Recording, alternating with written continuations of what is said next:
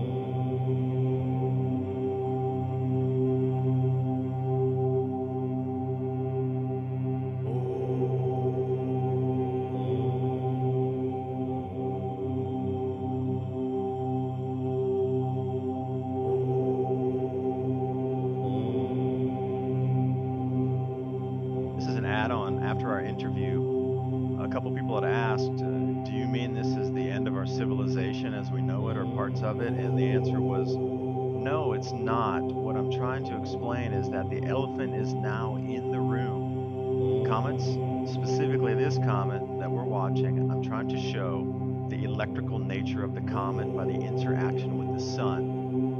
If this is true and proven as theory and fact, instead of all this conjecture where people are unwilling to accept these ideas that comets have electrical influences with other bodies in space, and they can no longer discount it, where they must start now experimenting with ways to pull electricity from space. But this throws everything in disarray that our society is based on and the way commerce operates. We operate on oil and gas now. If we substitute that instantly with electrical current pulled from space, this is going to create a problem with not only garnering taxes that we pay when we pay our monthly electricity bill.